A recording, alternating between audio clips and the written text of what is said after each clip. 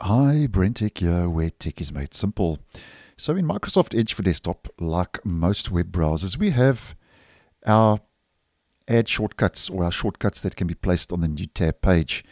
Now, just to let you know that in Edge Canary 124, which is the latest preview version now, you are now able to install web apps from the new tab page, where there is now an install app entry in the more options menu of these shortcuts.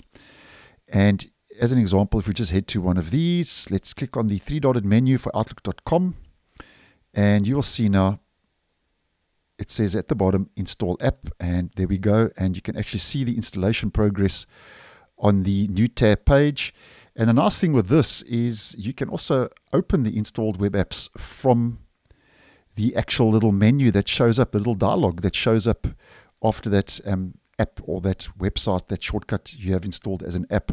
So afterwards you will see that now that's disappeared. So let's just try another one, just to show you for the purpose of this video. I have found though you've got to kind of move your mouse away and then it shows the dialog to install app, but this is Edge Canary, so it is still very early days, so we can expect to see a couple of bugs from time to time.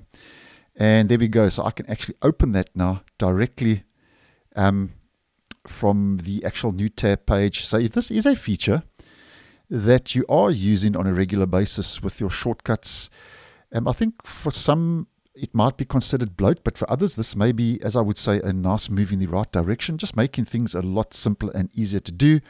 And if we just head over to the stable version of Microsoft Edge, we can see that there is no option to be able to install that shortcut or that website as a web app. So this is obviously early days, and like a lot of these new features that Microsoft is testing, if this does make its way down to the stable install app from the new tab page from the shortcuts listed, obviously I'll keep you posted. Now, just on a quick side note, while I'm just thinking about it, if you are unaware as to how to enable or turn this feature off, if you don't want to see these shortcuts or you want to see the shortcuts on your new tab page, it's actually quite simple to do. You can just head to your gear icon in the top right, and here you see quick links, and you can have, I'm showing you this in Edge Canary, so this may be a little bit different to the stable, but there's your 2 rows.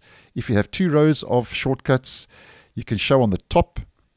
I think this is only available in Edge Canary, showing it on the top, and you can have 1 row, and you can toggle that to off, and there it's gone. And if we head to the stable version, let's just have a look at that quickly. Okay, so it's exactly the same, off 1 row, 2 rows, and top. So that's exactly the same how you would enable or disable these shortcuts on the new tab page if you are using Microsoft Edge. So thanks for watching, and I'll see you guys in the next one.